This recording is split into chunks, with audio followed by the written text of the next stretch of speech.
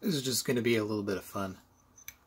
If you've ever looked up how to clean the video head on a VCR, you'll have heard the golden rule repeated. Do not use a cotton swab or a Q-tip on the video heads themselves. And one of the reasons, well, the main reason, is the fragility of these little tiny heads. We go in here and take a look. You see that little wafer there? That is very, very thin, and it's very easy to damage it when you're moving around like this. The other reason is, of course, you see all these little stray strands on here. Those can get caught in the tiny wires that are wound around this head, and they can get stuck. They can break the wires, etc., etc. So I figured, because I've got this video head sitting here that is broken, multiple ways it's broken, so whatever. So get a little bit of alcohol here, some isopropyl alcohol, and let's just try cleaning it. Let's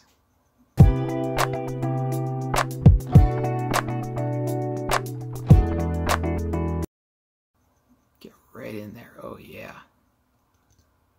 Oh, so I don't know if the camera caught that.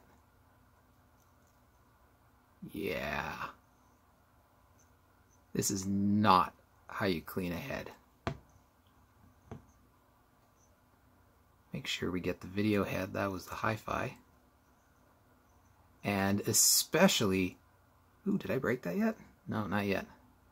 Especially don't go up and down. You really don't want to do this. Oh. Afterwards I'm going to take this apart and we'll see how badly I messed this up.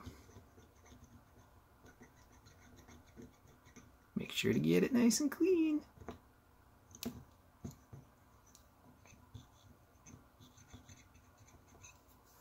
Now what about, just a dry Q-tip? Really? God damn it. Okay, I think that's enough. Let's open this up. And yeah, just to kind of hit home that this was not a good head, so I'm not destroying something that's working.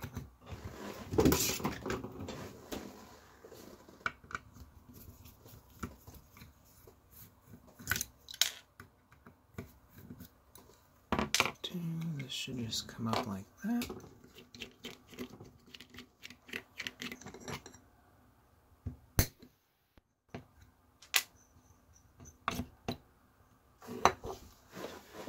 Here we go. We're in. So this is the rotary transformer. So this is essentially the method that transfers the signal from the heads to the VCR while it's mounted to a spinning drum. So there is a winding here, and then there's the corresponding winding there, and you work your way out, and there's 1, 2, 3, 4, 5, 6, and a little one there.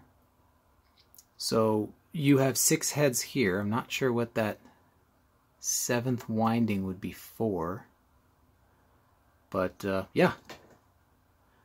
See, you've got 1, 2, 1 there,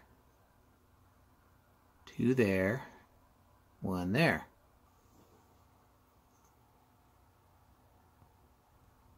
So let's take a look. So you can see these 2 heads on this side. They look okay. And if we look at them head on, they're in okay shape. Now let's look at the ones that I just brutalized here. Oh, it's busted. That is completely busted.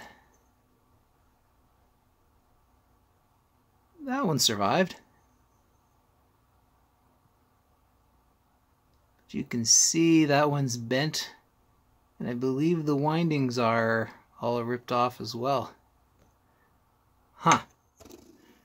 So, I mean, we knew this was going to happen. This is just for fun. Anyway, bye.